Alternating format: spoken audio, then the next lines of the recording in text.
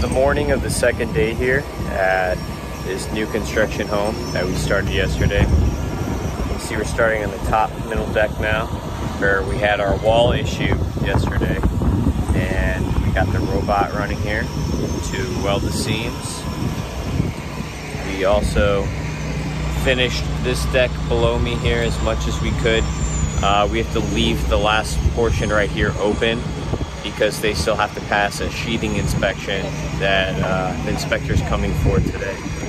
So you can see the deal behind me here is finishing the cuts for the drains so that we can drop all the drains in for the plumber.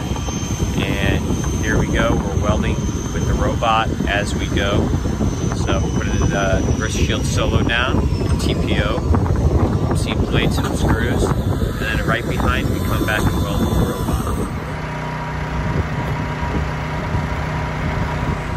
You can see behind me here that they're fixing the concrete that I pointed out yesterday on day one, where the concrete was lower than the plywood. So they're fixing this concrete here and they're sloping it so that it'll run down to the drain.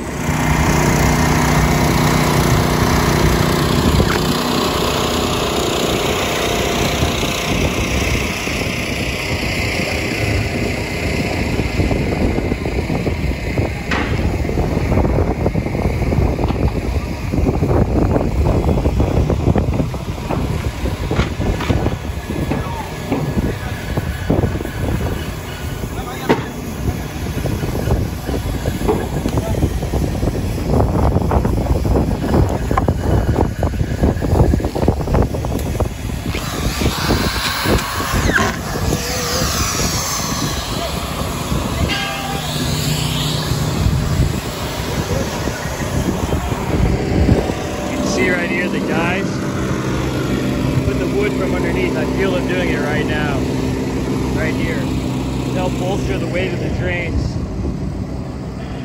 This one is next. You can see these cast iron drains that we put in, especially these overflow ones with big lip. They're heavy. This is at least 20 pounds. It's about 11 o'clock right now on the second day. You can see we're cutting some more drains down on one of the lower decks right now. And behind me, we completed the TPO on the wood section of the highest deck. The concrete, we still need to do the fleece back, but it's a little windy today. We don't want our adhesive to spray all over the place. So we did not do the fleece back yet, only the mechanically attached on the wood section. And we're only doing the fields right now. We're gonna come back and do the details after. The guys are behind me now, starting on the biggest deck.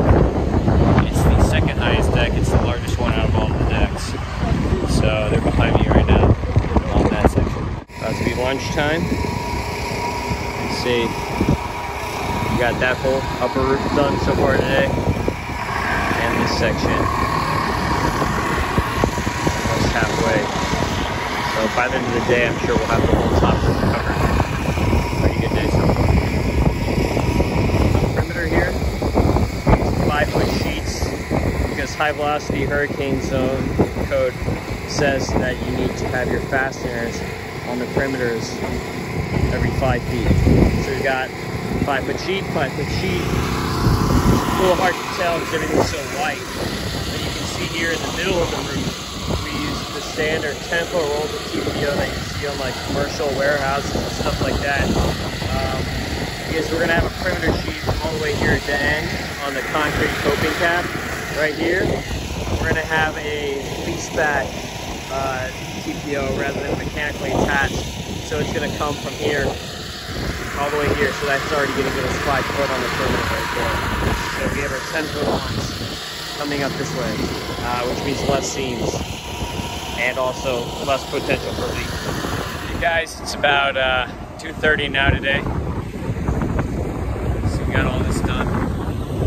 This whole side behind me is done. Down there, we're leaving this section until we can pass their sheathing inspection. Down there, you can see him doing the concrete to fix the leveling. And we've got those sections done over there. So My guess is by day 4 we'll have all the field areas done on this whole roof, and we'll just have details to go.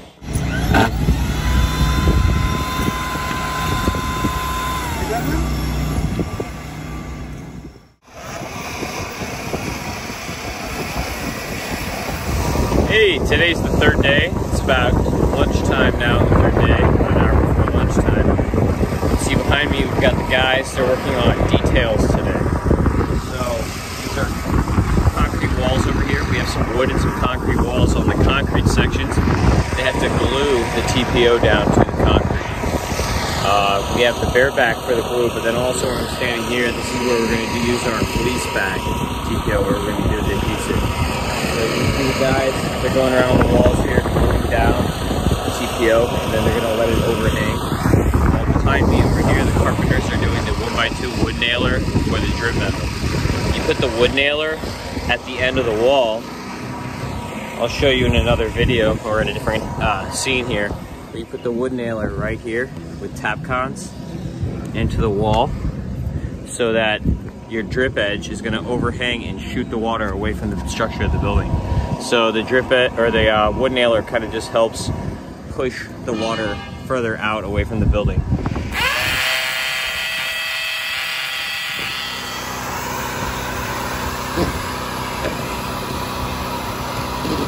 We got about an hour left here on day 3 before it's time to pack up and go home.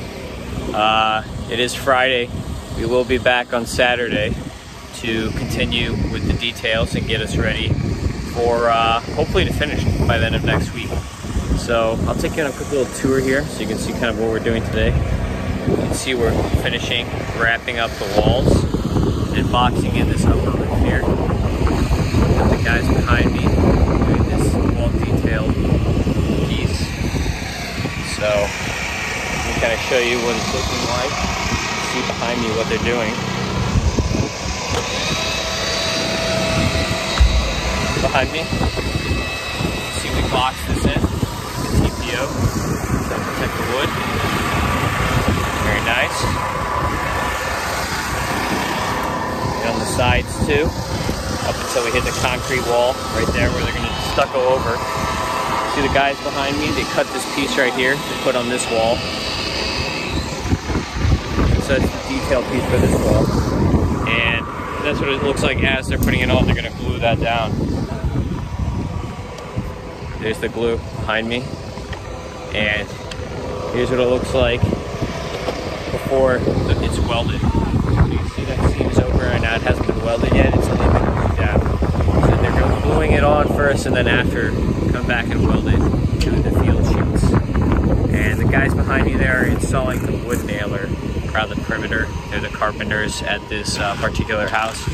So they're doing the wood nailer around the perimeter for our drip metal. And so that's what we got going on up here on the upper roof.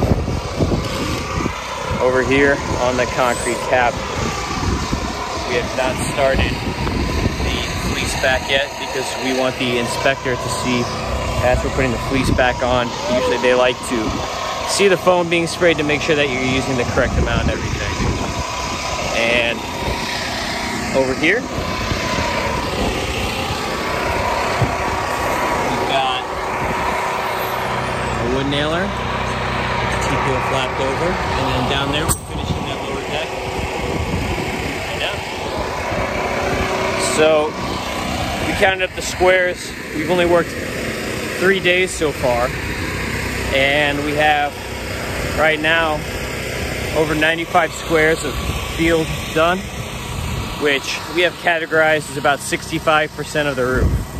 So we're about 65% of the way done at this point after 3 days on a 108 square roof with 8 different roof decks.